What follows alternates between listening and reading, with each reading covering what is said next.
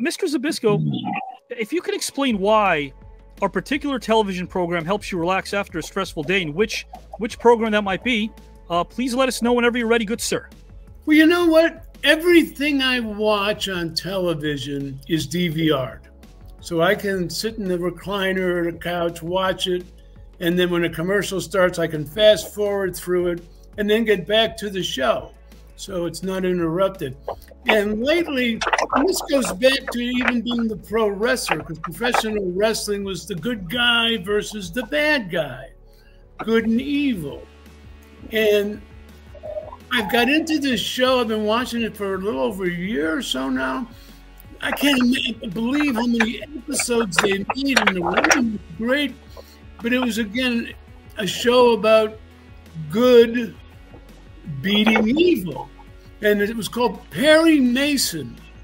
And I fell in love watching this show because there was so many episodes. The writing was amazing, the story.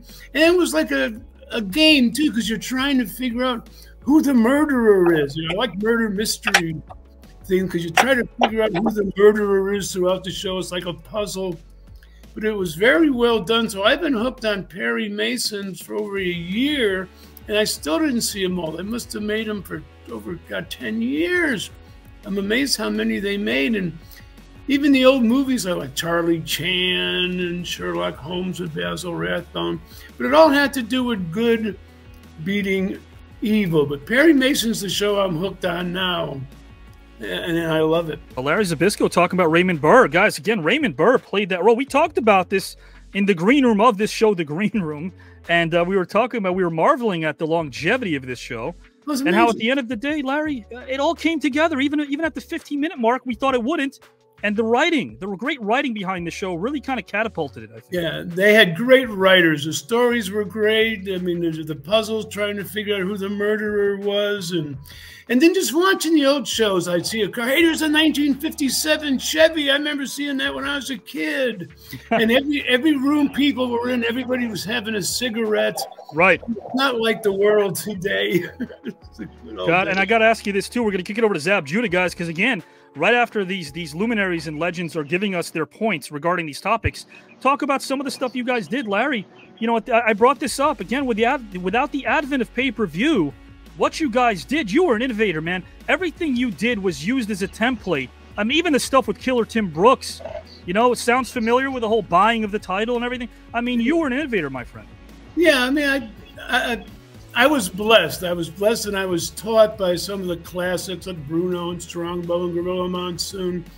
And I listened and learned, and I didn't have any really obstacles, but I had accomplishment because I listened and learned from the classics. And you had to survive in those days. Yeah. Because it wasn't like the WWE today is a great company, and you get contracts. If you get hurt, they pay your surgeon bill.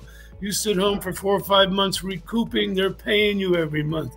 Back in my day, if you got hurt, you're out of a job. No one paid you anything, no one paid you. So you have to work hurt all the time. It was a different, you know, it's a different kind of thing. But again, pro wrestling was a good versus evil, and that, you know, that feeling in me for justice. And why can't everybody just love it, the human race together? Why do we having wars? Why do we got medical people making bioweapons? What the hell are you killing? You're right. Somebody with your SUV running over a Christmas parade? What the hell are you thinking? Well, you know what, Larry? It's because they weren't watching Perry Mason. They should have. They should have unwound. They should have listened to this topic. Our great leaders, right? I don't want to get on a soapbox, but our great leaders maybe should have done that. Larry, it's for the same reason why a lot of times we didn't trust our government. As soon as we started realizing things were happening under our nose. We don't trust them now.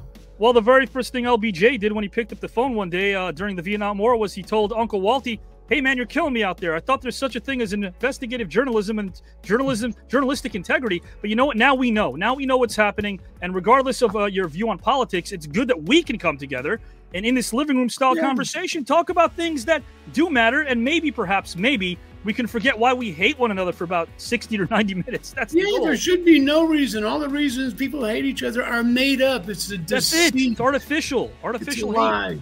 Totally agree with you. Guys and gals, Mr. Zab Judah, again, Larry, legend, the living legend, Mr. Zbyszko, and Matt Dr. Fink, a man who revolutionized music, are here with us. Thank you so much, guys and gals and pals, for enjoying this video and watching it. If you love the content, if you're enjoying it, please like the video, leave a comment, subscribe to our channel, and make sure that you know that we know that the new network is on the rise. Thank you for being who you are.